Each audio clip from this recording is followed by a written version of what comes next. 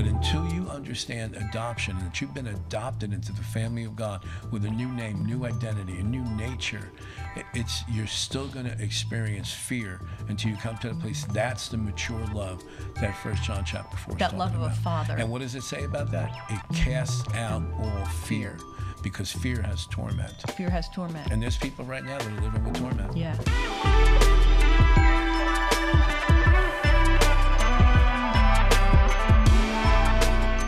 Welcome to our Lifted Up podcast. We're so excited that you're joining us for today's episode. My name is Pastor Pam. I'm one of the pastors here at New Beginnings, and I'm here with our lead pastor, Pastor Joe, and we are super excited about today's podcast. This is a place, our Lifted Up podcast is a place where we have conversations about the Word of God, and we feel like our heart is to add value to you.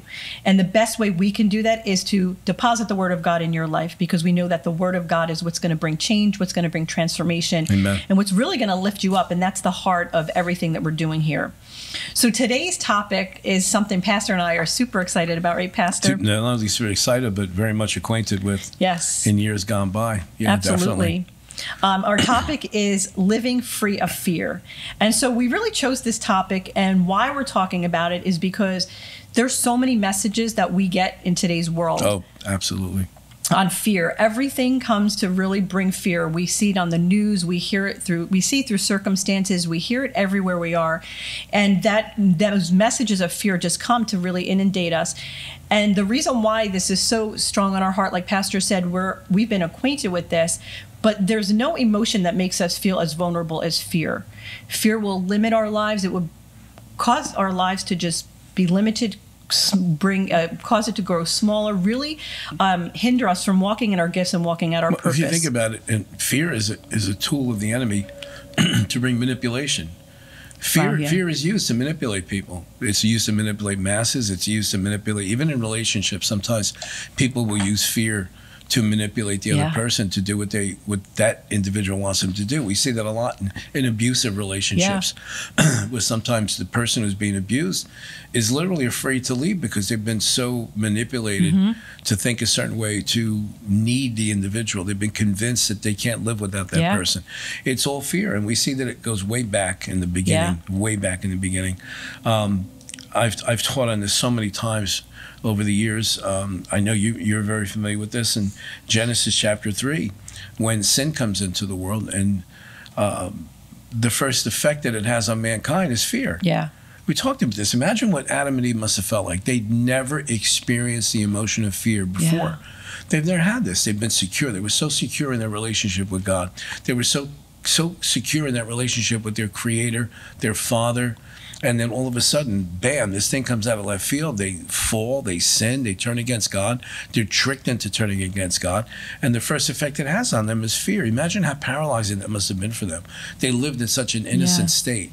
And so some of us, we're raised from the time that we're children, and for good or for bad reasons, sometimes fear is instilled in us. Yeah. We're taught to fear certain things. And some of it is necessary. Don't cross the street because you're going to get hit by a car. Yeah. Don't put your hand on the stove because you're going to get burned. We understand that. But then with that, along with that, comes that natural tendency to fear and to worry. So we see here, Genesis chapter 3, fear caused them to run. Fear caused them to hide. To hide, yeah. And someday, obviously when we get to heaven, we can kind of get a firsthand account of like, what did that feel like when Adam realized, man, I really messed up here. And now he's intimidated. He's afraid to face the very one who created him, the one who the day before he felt secure with. So fear is a tremendous tool of the enemy. It definitely comes in. It wasn't God's plan. Yeah. There's never been God's plan. And I think that's why, you've studied this out a lot also. That's why we're told by Bible commentators, there's at least 365 fear nots. Why? Because it was never his idea for us to fear. Yeah. We're supposed to hold him in awe. We're supposed, the scriptures talk about us having the fear of the Lord, but it's not a fear of being destroyed or a fear that causes intimidation. It's a fear that causes awe or wonder or attracts us to God. Yeah. So I think what you said is so important when you said it caused them to turn from the one who created them. Exactly. And I think that it makes me think of Hebrews chapter 4, where we hear that we're to go into the throne of grace with boldness. With boldness. So there's no intimidation. There's no turning from God. You can't have boldness with the presence of fear. If fear is there, how are you going to have boldness? How do you face God, you know? Yeah. And when we fear, our first thing, like you said, is to cover ourselves, to turn. But one of the main things, and you also brought out the 365 days of fear, it's so interesting to say when he tells us to fear not, he says, fear not because I am with you. And that presence of God with us is really one of the big things. I know both of us have struggled with fear in the past. And that was one of the things that really helped me is to recognize that I'm connected to God. Right. And in the garden, they still had that connection with God, but they turned. Right. And that's what brought fear, that disconnection from God. Not only disconnection, but that sense of instability. Yes. You know, where he is, there's liberty. Mm-hmm. Where the presence of the Lord is liberty. Yeah. Where the presence of the Lord is, there's security, there's stability. We know he loves us. We know he's for us. He's not against us. And if, like it says in Romans, if God be for us, who can be against us? It doesn't matter who's against us. But when we allow fear to come in, we start entertaining the idea that maybe he's not going to be with me this time. Maybe, okay, he was with me before. He walked me through that incident or that situation. But the enemy always comes and goes, well, yeah, that was last time, but, you know, not this time because you did this or you did that or you haven't been perfect or you sinned or you didn't act kind to this person, whatever. And so the enemy's always looking for a foothold in our life, and he usually starts out with some type of an accusation that brings fear. Yeah. And you said that, it made me think of, I think something I wrote in my notes, and I just wrote it down as you said that, is fear will always come, you said, to bring instability. Mm-hmm. It comes to bring torment. We know in 1 John 4:18, it says, there's no fear in love. Dread does not exist, but full-grown, complete, perfect love turns fear out of the doors and expels every trace of terror. Fear brings with it the thought of punishment. And we know that one of the translation says dread or torment. Right. And fear, which anyone that's had anxiety attacks or panic attacks, that's what you have. You experience dread. You experience dread. You experience like, man, I don't even want to know if I want to, you know, there's a scripture in the Old Testament, I think it's in Deuteronomy or Exodus, said that fear would cause them to say at nighttime, I wish it was morning. In the morning would say, I wish it was nighttime. There's instability, there's fear, there's worry, there's anxiety, there's just stress. It causes tremendous amount of stress in people's lives. And we know the majority of the people that are listening to us right now and watching us have probably had some personal experience with fear. Yeah. Paralyzing fear. If you have, you're very much in the right place today to be hearing, you know, talking about this. If any of this is resonating with you, you're in the right place today. Pastor, you said that, and it makes me think about how fear does come to obstruct our view of God. And you had mentioned earlier the scripture in 2 Timothy 1:6, that the scripture says, this is why I would remind you to stir up. Paul is speaking to Timothy here, a young pastor who obviously he was dealing with a lot of fear.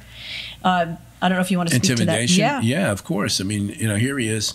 You're talking about Timothy's life. I mean, he doesn't have, at this point in his life, he doesn't have a long track record with Paul. He comes from a family, if I remember correctly, his mother was Hebrew Jewish, but his father was a Greek, so we've got a clash of cultures there. Obviously, that's true because his name is not a Hebrew name, it's a Greek name. And so there could have been dysfunction in the family, there could have been infighting in the family, it could have been, plus he's a young man when he takes over this church that was established. And so anybody in the ministry, I mean, my God, when you first get into the ministry, it's extremely intimidating. A lot of fear. I remember the anxiety attacks I would have to fight off when we first started the church, you know. So Timothy's experience with this, and it's funny because Paul has to keep writing to him about stir yourself up, be courageous, be bold, don't let the people scare you, and obviously he's having a struggle. Otherwise, there'd be no reason for Paul to write these letters to him. But he overcomes. And so it's very appropriate that Paul would write that to Timothy. That God's not given us a spirit of fear, but of power and love and a sound mind. There's the stability. There's the security, the sound mind. And, you know, people have taught over years, well, that he's talking about a spirit and entity. I don't think he's talking about that. I think if you entertain, I mean, any spirit that comes from the enemy is going to try to bring fear. But he's talking about an attitude. Yeah. Or I would look at it this way. What the Holy Spirit was speaking through Paul to Timothy to say, hey, listen, you weren't created with this as part of your equipment. Yeah, it's not part of this. Did not come from God. This is not your makeup. Yeah. You've not been given a spirit of fear, but of power and love and a sound mind. I mean, it's right there. That's the whole package. I mean, that's really helped so many people throughout the years. But it's like anything else. You have to believe it. You've got to receive it as if that's coming from God. Yeah. And you've got to walk in it. Yeah. And sometimes it's a battle. Yeah. And I heard someone say this one time. It was a quote in a book that I had read in regards to that scripture. And he said, fear will always come to short circuit love and power. But love and power will short circuit fear if we plug into that love and power. And that's where the soundness of mind comes. Yes, absolutely. That's good. Isn't that good? That's really good. I love that. Yeah, and it'll come because it will come to short circuit love and power, and it's going to come to obstruct our view of God and his promises. Yeah, I mean, look at Gideon in the Old Testament. Yeah. I mean, obviously God had a great plan for this man's life, but he's grown up in a family where obviously he's not valued.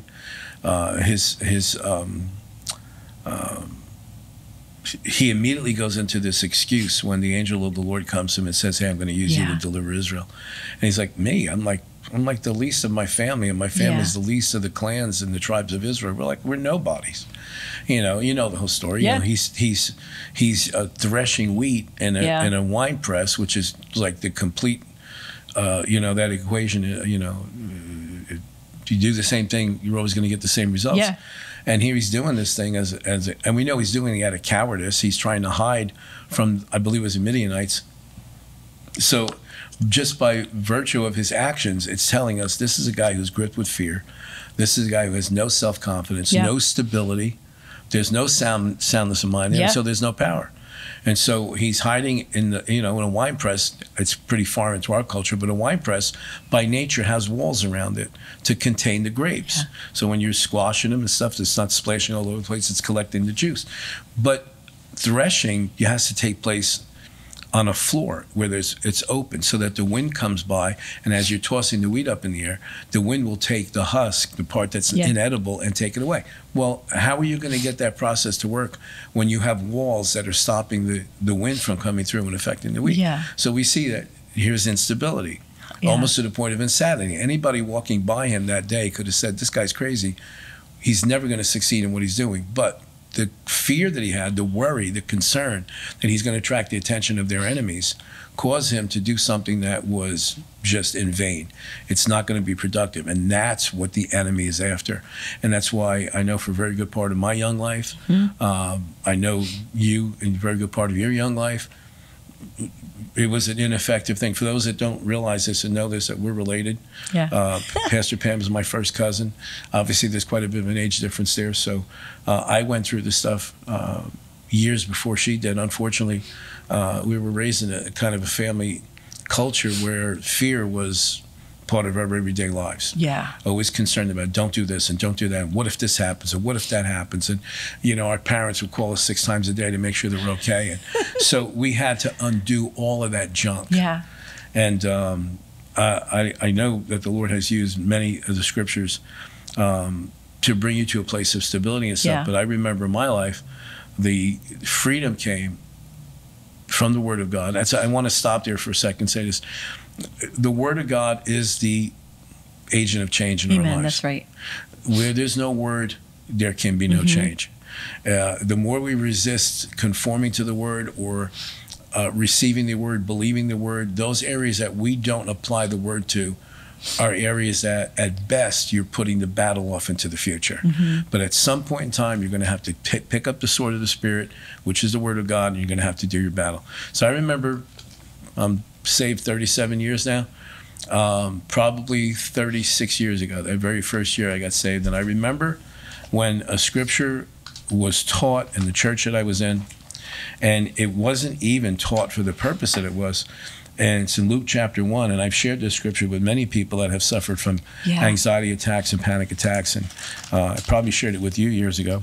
Yeah, I remember you sharing it even in the early days of the church several times. Yeah, and It's in Luke chapter 1, and it's the part of Luke chapter 1 that's talking about Zacharias, John the Baptist's father.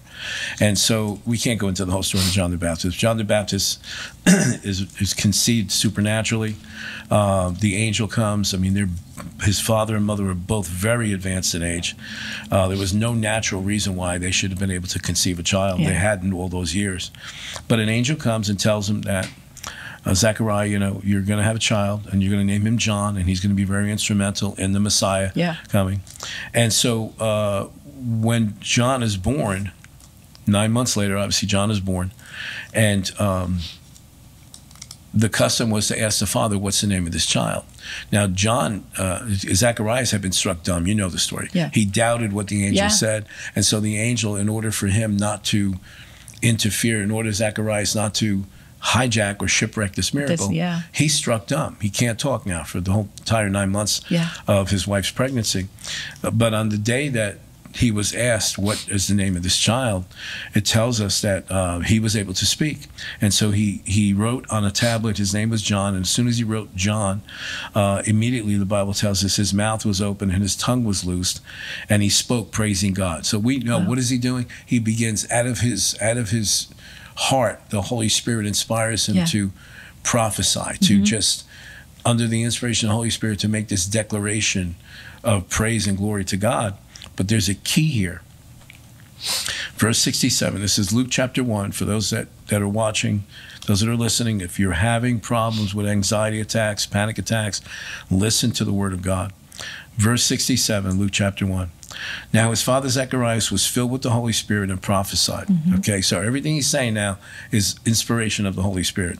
Blessed is the Lord God of Israel, for he has visited and redeemed his people, and has raised up a horn of salvation for us. A horn always represents strength. In the house of his servant David, excuse me, as he spoke by the mouth of his holy prophets, who have been since the world began. Here it comes. Verse 71. That we should be saved from our enemies. Well, he's not talking about people. He was talking about the enemy, the devil. That we should be saved from our enemies and from the hand of all who hate us, to perform the mercy promised to our fathers and to remember his holy covenant. It's talking about Abraham. It goes on to say here, the oath which he swore to our father Abraham, to grant us that we, listen to this now, this is so good, that we, being delivered from the hand of our enemies, might serve him without fear. That's good. In holiness and righteousness before him all the days of our life. I'll never forget, when I read that, I went, wait a second. It was like the whole thing just jumped off the page.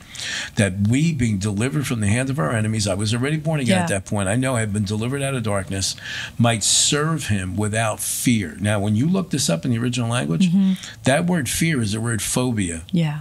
People are going to doctors, they're taking medication, they're going for counseling on a regular basis. Why? I have this phobia, I have that phobia. I have the fear of small places, fear of heights, fear of spiders, fear of there's so many things. Different, and it's this kind of phobia and that kind of phobia. Phobia. The enemy has been so successful in just flooding the earth with phobia. That has limited people, has stopped the plan of God in people's lives. So he said, here it is, phobia. And what does it say? That we've been delivered from the hand of our enemy. Well, who brought fear into the world? The devil. Through sin. That we would serve him, serve God. That was it. Honestly, if it wasn't for me being delivered by this verse of scripture, there's no way I could have served him in ministry. You wouldn't be doing what you're doing now. There's no way. There's no way. I'd probably still be home in a fetal position someplace. That I might serve him without fear. Listen, in holiness, separated unto God, and righteousness, in that place of being able to stand before God without guilt or condemnation, which you can't do that if you're gripped with fear. You can't, And if you don't have the sense of, I've been taken by God and placed in a position. Righteousness is not something you and I earn. We can't earn that. It's a position that we're placed in. But being placed in that position takes you out. It separates you from what's happening to the rest of the world. And the rest of the world, let's face it, right now, especially in the day we're living in, is gripped with fear. Every newscast, every thing you see on Facebook, everything that's coming across from the media is all fear-based, to get us to do what a small group of individuals want us to do, which is pretty much inspired by the enemy. So here we are. Here's the thing that I've stood on all these years, that I can serve him without phobias. Amen. without it's good. vomiting, good. without stomach aches, without shaking, without having massive migraine headaches, without having to hide myself in a room for 3 days. I can serve him without phobia, in holiness, being separated from the way the world thinks, from the fear that grips the world, in right standing with God, and that's how I can accomplish things. That has brought stability into my life. This is a promise that Zacharias is declaring. He's going, this is what happened here. I've been delivered from the hand of my enemies. I don't have to fear anything any longer. And I guess Paul picks up on this idea from the same Holy Spirit, because he said, if God's for us, who could be against us? What have I got to fear? If God is for me, who could be against me? And that's a message that we need to hold on to ourselves. We need to make sure that the people that are watching us, anybody that we get to speak to, and I know God has used you tremendously throughout the years, tremendously, to minister to people that have suffered from anxiety, panic attacks, things of this nature. And it's just been a blessing to see you walk in this freedom all these years. So, amen. I know before, well, first I want to say something on, you mentioned, I think you mentioned righteousness in there too. And that is such a powerful, to really grab hold of that too, will really be something that unwrangles fear in our life. Absolutely. Because when you recognize that you've been placed in a position that everything you need, God has. You know, I think about my family. If I go when I go to my mom and dad's house, you know, and it's the same with someone that you have that good relationship with. I don't fear that I'm going to go there and not be able to take what I want. I go in the cabinets. I'm like, hey, I can go in my dad's wallet and take money if I want to, you know, and it's freely given to us. And when we recognize that we've been put in that position, we won't be afraid to approach God for the things that we need, so that we're not fearful. Because sometimes, you know, I know for me, when I struggled with fear, shame kind of came along with that, and I felt so especially shameful. As a Christian, because you're not supposed to feel it's this like, way. oh my gosh, I'm feeling a Christian. this way. I'm not supposed to have these. I'm not supposed to be experiencing this. And so the enemy comes now and uses that against you to instill more fear. Yes, and you, instead of running to God, shame will cause you to, like we saw in the garden, to hide. Exactly. And instead of going to God for what I need and my solutions, I would run from him.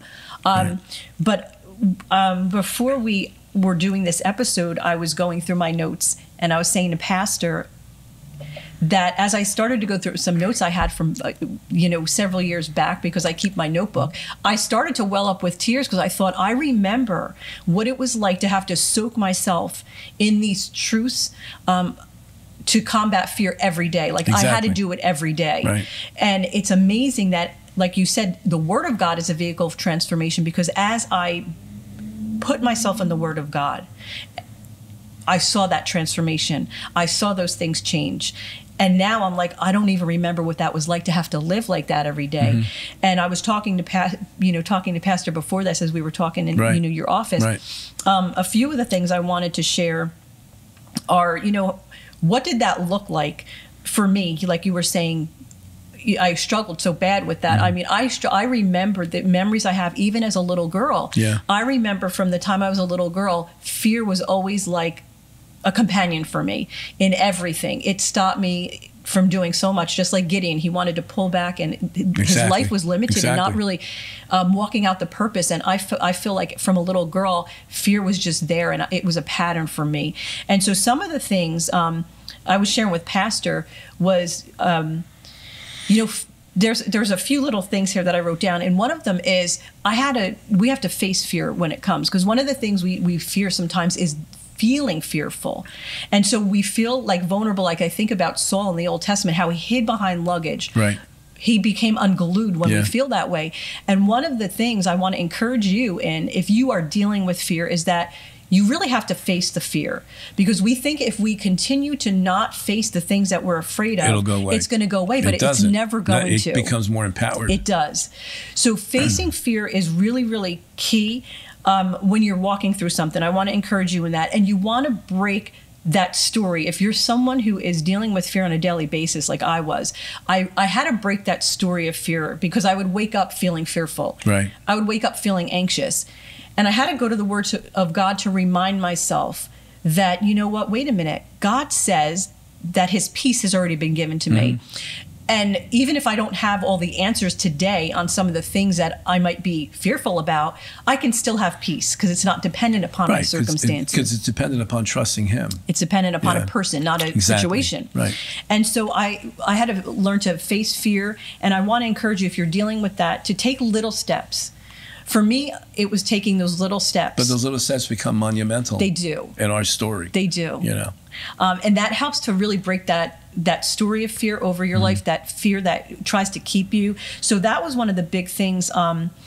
The other thing is, for me, I always would ask myself, I'm a heart person, you know that, like I'm always about the heart, like let's get to the heart of things.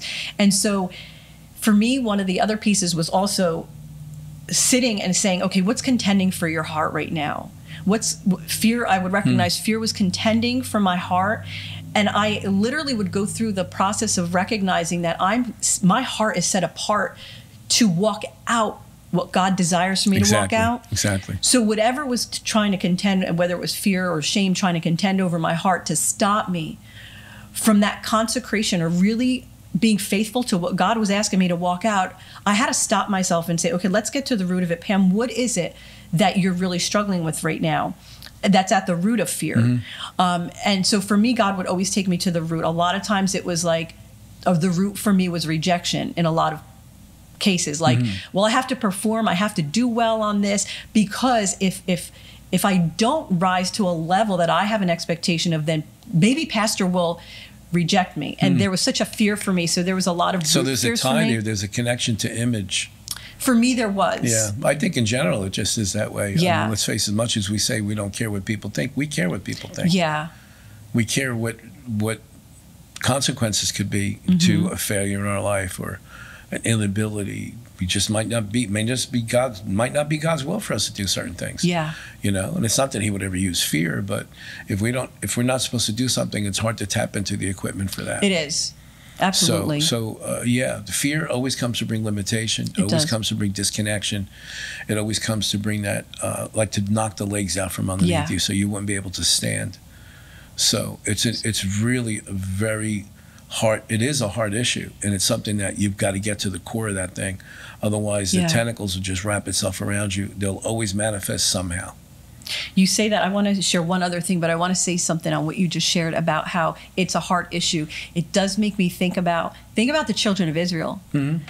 Way back when God said, I promise you this, he gave them a promise, and he's like, I have a good land for you, but they didn't see it as a good land.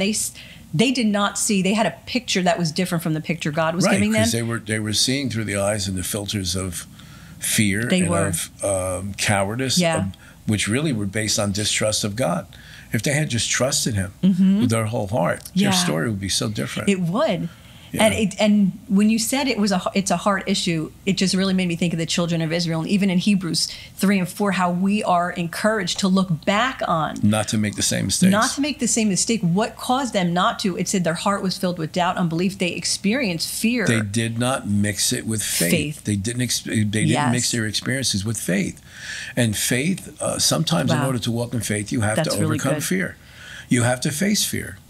I believe with all my heart that the force of faith, I've taught this a number of times over the years, that God gave the force of faith, the principles of faith, the concept of faith to us to overcome the adversity that came into our lives through sin. You know, before sin came into the world, Adam and Eve, they had it made. They had no concerns, no worries, nothing. Everything was peaceful. They're so oblivious of them from themselves. They're so caught up in God, so obsessed with God, so enraptured with God. They didn't even realize they were naked. They had no idea of what they didn't have. Where fear comes in, and you start becoming very much aware of what you don't have. It's the exact, you disconnect from God. You're like, okay, I don't know if I can trust you with this. And so you become very much focused on yourself. Anytime we become self-conscious, instead of God conscious. Instead of God conscious is a disaster. Yeah. It's a disaster. So. And Pastor, that was so good what you said about faith, because God's desire is for us to walk by faith, to step out in faith, to take risks, to go on an adventure with him. Yes. Even in the face of fear. And that's what he wanted for the children of Israel, but they were so focused on the giants, and fear really did hinder them from ever walking in the purposes of God. And honestly, you know, you started out talking about this we started out with stability, started out with kind of like the knowledge of his presence in our lives brings us security. Yeah. They never developed that. The children of Israel never developed that. It was always like, okay, Moses, you go talk to him. Okay, Moses, we need this, we need that. They never went to him. Yeah. Like there's a scripture, I believe in Psalms, it says that the Israelites knew his hands, but Moses knew his ways. His ways. In other words, they were taking, whatever they needed went to Moses, God provided it. But they never got to know him personally, where Moses got to know him personally. Yeah. And that's why Moses was able to stand many times without fear. Yeah. So, and he's the guy who lifted up the staff and the Red Sea parted. Yeah, as you say that as in relationship, that was the last point that I wanted to make as far as one of the things that, I mean, I struggled really bad with fear in my relationships, fear. There was a point that I was in my home and I couldn't even be around people. I had social anxiety, everything. And so it really rocked my life when I was about 18 or 17, although I dealt with fear for so many years before that. But I want to read a quote, because the last thing that really, this was probably in 2017, I think it was, this was a turning point for me on fear. I had read a book by a man named Mark de Jesus. This is not the book, but this actually is a huge, I did read this book as well. This was big, is I Will Not Fear by Mark de Jesus. But he said a quote in one of his books, I think it's called Breaking the Rejection Mindset. And I realized God really began to move me in the place of, like you just said about Moses. Moses knew God intimately. God really began to move my heart towards understanding the fatherhood of God. And this is and the love of a father. This was a turning point for me completely with fear. And Mark de Jesus says this, wherever there is lack of love, there's lack of security and a propensity to drivenness, to prove your self-worth and value. And fear comes in and causes us to live from an identity outside of God's design. Yep. Lack of any of these things brings fear and will put us on a quest of striving and looking for something to fill that void. And one of the biggest things for me is when I began to recognize this. He gave a scripture in the book that unpacked it, and in Romans 8:14, this scripture has been like such a powerful scripture. For as many as are led by the Spirit of God, these are the sons of God. For you did not receive the spirit of bondage again to fear. But listen to this, you have received the spirit of adoption, by whom we cry, Abba, Father. The Spirit himself bears witness with our spirit that we are children of God. And if children, then heirs, and heirs of God, and joint heirs with Christ.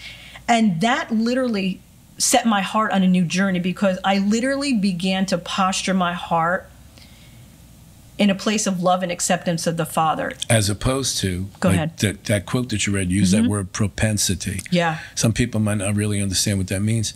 It means that you have an inclination now to lean in that direction. A propensity is like a natural tendency to go in a certain direction. Okay. Sometimes people that are raised in homes where there's alcoholics for parents, there's a propensity that the children are going to follow in that same direction. There's an inclination, there's a natural expectation. Well, wherever fear is allowed to be entrenched, there's going to be that. I have to hide. I have to create a fake image. For me personally, I was so sick and tired. One of the reasons that made me really search for God was I was so sick and tired of living a double life, living this image on the outside of what people would think I was, and then suffering on the inside from all the insecurities and the fear and the anxiety and just the general feeling of panic. It gets so tiring. And I know there's people that know exactly what I'm talking about. It gets so tiring. It's hard enough living one life. When you got to try to live a double life, it's even harder yet. But what I like about that is it talks about, could you read that quote again, where it talked about maturity? Where there is lack of love, there's lack of security and a propensity to drivenness, to prove your self-worth and value. And fear comes in and causes us to live from an identity outside of God's design. Lack of any of these things brings fear and will put us on a quest of striving and looking for anything to fill that void. Anything to fill that void. Okay, so that is not matured love. Love, we have to mature in the love of God. We know, I know God loves me. I know God loves me. But you mature in the things of God. That's what that scripture you read before in 1 John. 1 John 4:18. 4:18 is talking about perfect love. Well, we know from past studies that the word perfect in the original language is the word mature. You season into love. Okay? So it's very apparent that the Israelites never got to that place of maturing in the things of love. They never grew in their relationship with him. Yeah. When a Christian is born again, the very first thing they should concentrate on, so I always tell people, go read the Gospel of John. Go read the Gospel of John. Good. Yeah. Okay? Why? Because the Gospel of John it sets the stage for knowing the love of God, for knowing Jesus in all of his love, his compassion. And then John follows it up when he writes his epistles years and years later. You know, most of those epistles, if I'm not mistaken, I'm almost 100% sure, those epistles were written after he came off of Patmos. After he had that horrible experience of being exiled in the middle of this little rock in the Mediterranean Ocean, he comes back and then writes these epistles. He's writing from a whole different perspective than he did before. Wow. Okay? So that love has to mature. When we're immature, we have instability. That's good. That's when true. When we're immature, we have insecurity. When we're immature, we have that we live our lives with walls around us. We live our lives with masks on, with a particular image that we want to portray. We want people to see us a certain way. But when love is matured, you can get rid of the walls, you can get rid of the masks, you get rid of the disguises. You're not projecting yourself as something that you're really not on the inside. That's where the freedom comes from. That's where the freedom comes really from. Good. It's that maturing in the love of God. So yeah, the love of God, I know for me personally too, it reminded me that I was protected, that I was accepted, that I was connected to him, that I had a place of belonging. And because we all really look for those things. Absolutely. And it's ingrained in us. And I was able to finally rest. I began to start out my day to say, I don't need anything today to earn love from anyone, including God, to be accepted. And when you live from that place, for me, it became, I finally was able to rest. Because like you said before, it's tiring, and I wore myself out trying to, always trying to strive instead of resting. And when we live from a place of rest, we can follow God. And when we live from a place of rest, I can, because, you know, and the other thing, and I'll say this, but is, you know, we're reminded too that the greatest commandment is to love. And until we've really, really taken hold of the love of God and recognize what it's like to be loved, I can't pour that out on someone else, that love onto someone else. But, you know, all of it rests on, and again, Paul brings it out in that scripture in Romans 8, okay? We talk about stability, talk about maturity, talk about security, all of these things. What better concept to introduce there than adoption? Yeah. Because what happens, an orphan, for the most part, an orphan is going to have insecurities. Yeah. Instability. Where am I going to live? Will I have a bed to sleep in? Who's going to take care of me? Is somebody going to get me clothes? What's going to happen to me?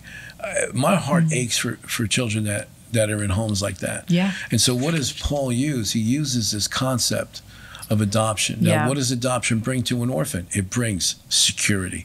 It brings stability. Yeah. It brings that sense of belonging. Yeah, I'm part of a family. I'm part of a family. I'm not on my own. I'm in this. I have people that are watching out for me. I have people that are taking care of me. I don't have to worry about anymore being abused by an individual. I don't have to fear for my life. That brings so much security. And so Paul introduces that as he's writing this letter to the Romans, because he knew that culture in Rome was very different. We talked about this just before. That the culture in Rome, as it pertains to adoption, was extremely different than the Jewish culture when it comes to adoption. Yeah. Okay? The Roman concept of adoption was more legal. Okay? You literally, I told you the story before about this movie from years ago. Ben-Hur, right? Ben-Hur. Yeah. Awesome. If nobody's ever seen that movie, go on your classic, whatever, try to get it. Try to, whatever you can do to fight the original one, not the updated one. That was the original one with Charlton Heston. And it always has a soft spot in my heart because there's a story, our grandparents, okay, we share the same grandparents, okay? When I was a little kid, all right, Ben-Hur came, I was only maybe 4 or 5 years old when that movie came out, and Grandpa and our grandmother took me to the movies to go see Ben-Hur. I'm 5 years old. So they took you to see it? Wow. No, it didn't go well. I was 5 years old. And we're sitting there, and I'll never forget this. It was like it was yesterday. Even though I was only 4 or 5 years old, I remember this. Like we couldn't stay. Because in the beginning of that movie comes this booming voice, and it's supposed to be God speaking. Okay. Well, that freaked me out so much. It caused such fear. Oh, wow. They had to take me home. I was literally having a fear attack. Oh my gosh. They had to take me home so they couldn't watch the movie. So I always remember that movie because I always remember them telling the story about how I ruined their time to go see Ben-Hur. So when you watch this movie, and I can't go through the whole thing, it would take too long. Basically what happens is there's an individual, Charlton Heston portrays this character, Judah Ben-Hur. Okay, Judah, son of Hur, who is comes from one of the wealthiest families in Jerusalem. Very well known. He's in, his family's in with all the politicians, with all the religious leaders, with the Roman officials. And Judah Ben-Hur, through a series of unfortunate events, ends up in prison. His mother is in prison, his sister's in prison for what seemed to be an assassination attempt on a Roman official. It wasn't. It was a complete accident. A piece of masonry falls off of their house as these generals, these Roman officials are in a procession through Jerusalem, coming to kind of like take control. This piece of masonry falls down, and it seems like it was unintentional. It was not. But an enemy of Judah Ben-Hur's seizes the opportunity to use this as an excuse to put him in prison. Well, from prison, he ends up on the detail of slaves that are on one of the Roman ships. Now, Roman ships were powered by slave power. You had people tied to oars, chained at the bottom of the ship. Long story short, the Romans found themselves at war with particular other navy in the Mediterranean. So there's a battle that goes on. And Judah Ben-Hur he's chained to these oars, chained to his seat. The ship is attacked. All hell breaks loose. The ship is sinking. He gets his freedom through a supernatural situation that takes place. I don't want to spoil the whole movie. And he finds himself on a piece of the boat, and near him is the commander of the navy representing the Romans. And Judah Ben-Hur rescues this man, although he could have killed him, because this is the man who's keeping him enslaved. He saves his life. He keeps him alive. Yeah. They obviously float somewhere and eventually end up being rescued. And this Roman general, out of gratitude for Judah Ben-Hur's kindness to him, adopts him. And literally, he now becomes the heir. That's why Paul's using that language. He becomes the heir. Well, what does an heir mean? In other words, everything that person has, everything they worked for, everything they inherited throughout the generations, now becomes the property of the person who's been adopted. Yeah. Their name changes, their status changes. So then Judah Ben-Hur goes back to Jerusalem. Now he's a free man. But when he's introduced into Jerusalem, the court, he's introduced under his Roman name. And it's a complete surprise to everyone that's there. And I won't say, he has a whole new name. He's carrying a ring with the seal of the family of this German, I keep saying German, this Roman general who was recognized all over the empire. So now he goes from being a slave in the bottom of a ship. Well, it's good. He goes from being part of a royal family, falls. Just like Adam, we're born royalty, but we fell and we become slaves. And then from that slave ship, through supernatural circumstance, he gets lifted up and raised up and elevated into the position of where he's carrying the name of one of the most powerful men in the Roman Empire. It's a complete story of redemption, but that is the thought behind there. Yeah. Roman adoption was much more a legal thing. You can never question this once that adoption has taken place. In fact, in the movie, they have this big party, and this Roman official introduces Judah Ben-Hur as his son. And he's now dressing different. He's carrying the seal of the family. He's complete. From that point on, his identity is completely different. Yeah. So whatever fear he was experiencing in the bottom of the slave ship, he's never experiencing anymore. Yeah. He is a completely new identity. And as it pertains to us, we are new creations in Christ. We've been adopted by our Father. We are heirs now, heirs to the kingdom of God, joint heirs with Christ.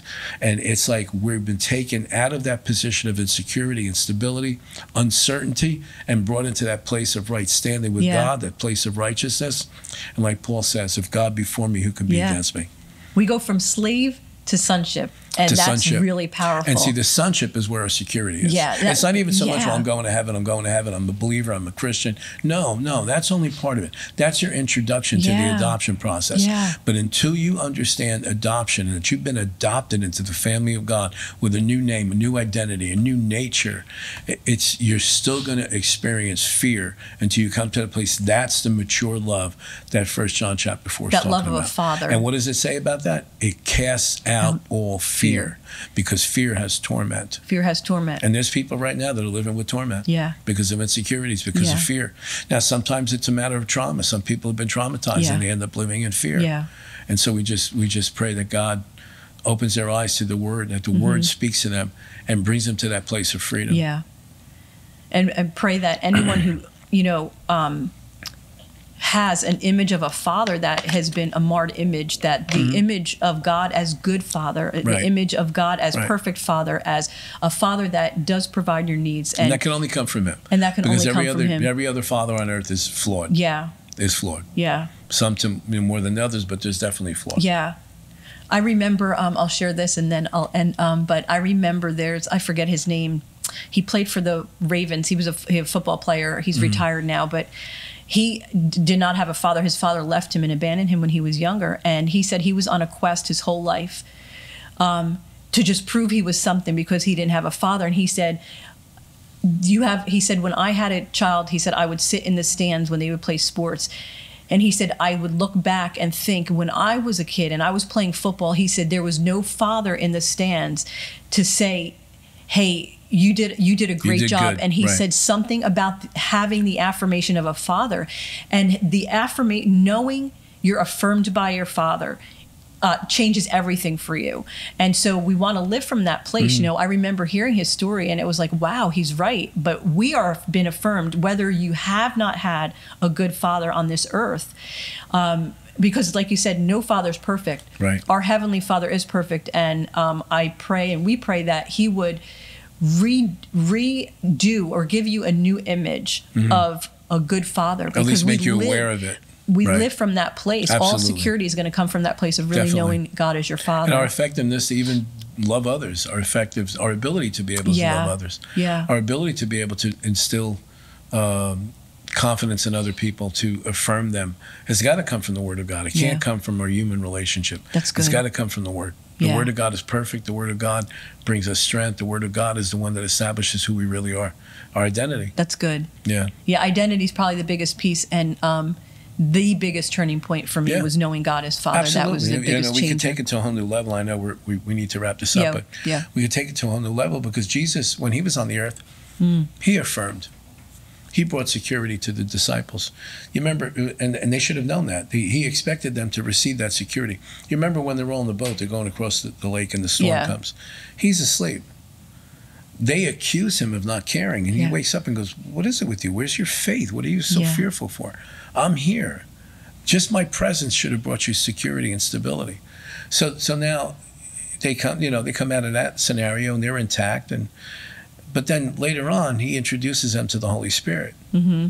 And he says, I'm not going to leave you like orphans. Well, if he would have left and they didn't have a sense of his presence, what did they have felt like? They would have felt like orphans. He said, I'm not going to leave you like orphans. Yeah. My Father's going to send another one just like me, that's good. But different. And that's why Christians that have a more closer, intimate relationship with the Holy Spirit are less likely to experience insecurity. That's good. A lack of affirmation. Yeah. They're less likely to experience fear. Mm-hmm. And even if it does come, you know how to get rid of it right away because you know you have the Holy Spirit, as it says in that same chapter in Romans chapter 8, who will come and take hold together with us against, really, because we know the Holy Spirit's with us. So you could just follow it right through the scriptures and see that it's all about maturing in our relationship with God. I just want to say one more thing before we close. It's so funny because when you share something like that, oh my gosh, wow, you see and hear things. But even Jesus needed to be affirmed by his Father. Absolutely. Even Jesus needed that this is my beloved son who I'm well pleased. He had to hear it. He had to know who he was. It affirmed his identity. This is my son who I'm well pleased. That affirmed his identity. Absolutely. And we need to hear that. And the place that we hear is from the scripture. Absolutely. We need to know this as our foundation. If you don't have that as your foundation, then nothing, you will never really truly step and out honestly, in you faith. come to the place where you put the human relationships in their category. And this is where the problem comes. So many people want to receive what they need to receive from God from a human relationship. And it's impossible. Yeah. It's impossible.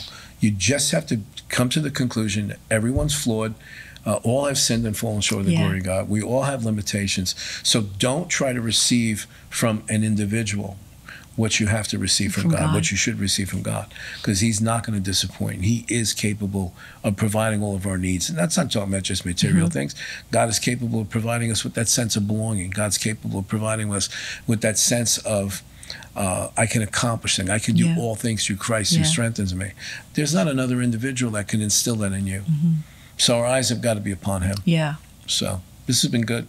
It's been awesome. Thank you so much for joining us. Before we close, I do want to say, if you never have asked Jesus into your life, we're talking about the fatherhood of God, and you would fall into living life as an orphan right now, because God you have not asked him to be your father. Right.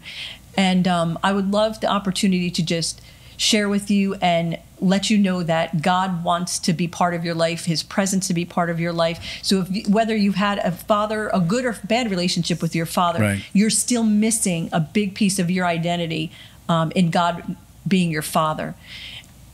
Contact us. Yeah. Just contact us. Yeah. And we'll love the opportunity to pray with you. Yeah, definitely. Either come and see us in person or contact us on the phone, contact us through Facebook. We'll establish that relationship. Amen. Amen. This has been great. Thank you so much. It's been awesome. Amen.